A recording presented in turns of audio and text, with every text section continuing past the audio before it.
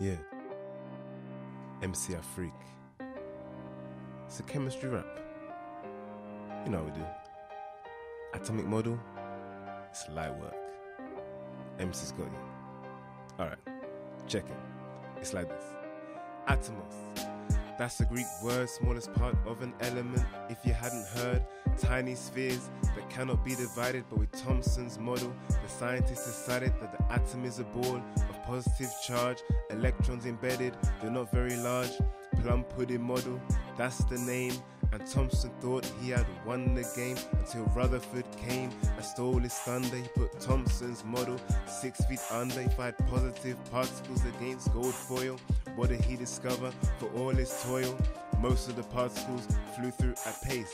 This means the atom is mostly empty space. The particles that bounce back, Rutherford knew, must be hidden something that is positive too. It's at the center of the atom and this charge is called a nucleus, and it's not very large. Or added to this with minimal fuss, he said electrons orbit the nucleus, like the moon around the earth, earth around the sun. That's the history of the atom and the nuclear model done. MC Afrique, mais je vous dis, c'est pas fini, ça continue. Atomos. That's a Greek word, smallest part of an element. If you hadn't heard, tiny spheres that cannot be divided. But with Thomson's model, the scientists decided that the atom is a ball of positive charge, electrons embedded, though not very large. Plum-pudding model, that's the name.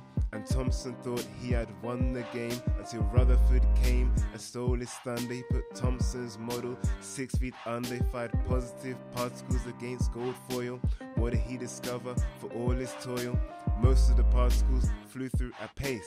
This means the atom is mostly empty space. The particles that bounce back, Rutherford knew, must be hidden something that is positive too. It's at the center of the atom and this charge is called a nucleus, and it's not very large. But added to this with minimal fuss, he said electrons orbit the nucleus, like the moon around the earth, earth around the sun. That's the history of the atom, the nuclear model done. C'est vraiment fini, cette fois-ci.